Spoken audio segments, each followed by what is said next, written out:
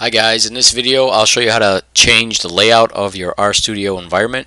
And by layout I mean these four windows. We have a source window, a console window, an environments history window, and then a files and plots window here. So you could change the order of this. If you want the console up here, you can move it up here, and you could put the source files down here, and if you want the environments down here or wherever, you can move it around.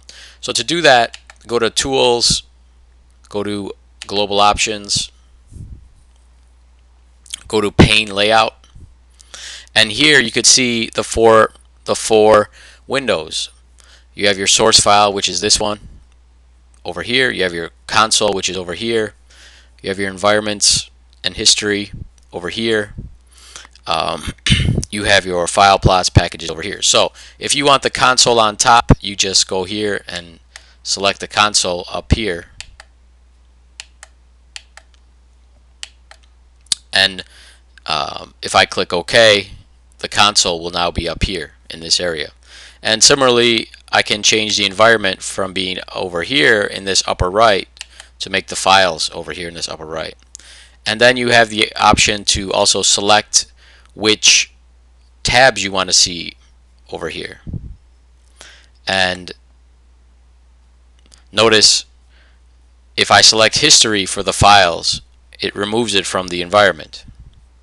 So there's all these tabs over here and also over here, but if you select like plots and put it on the environment, it's going to remove it from the files packages help. So just be aware of that, and it's going to put it back once you uncheck it. So if I click apply here, and let's say I move the plots from the files to the environment, notice what happened over here.